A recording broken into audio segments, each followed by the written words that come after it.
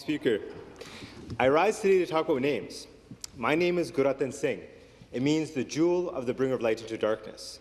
It connects me to my Sikh spirituality and my culture. It's my North Star, and it reminds me of who I am.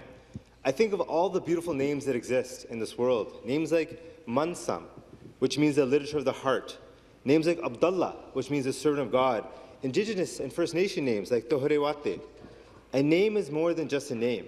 When we are born, it's one of the first things that we recognize, one of the first words we learn to say, and it's how the world identifies us. It's powerful, and it's why we must say our names properly and have them said properly. But for many people with diverse names, they often live their lives with their names mispronounced. They often respond by changing their names and often anglicizing it out of shame. I once met a young student. His name was Japman. It means the mind which is lovingly imbued towards the divine, a mind that meditates.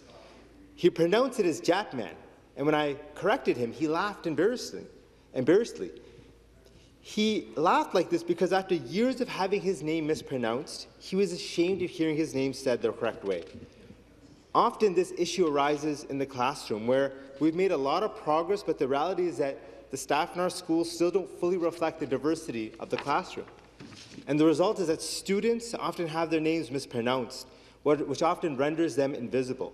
This has real consequences on students. It hurts them academically, it impacts their confidence, and the problems that can often follow them throughout their life. So I rise to say, let's celebrate our names.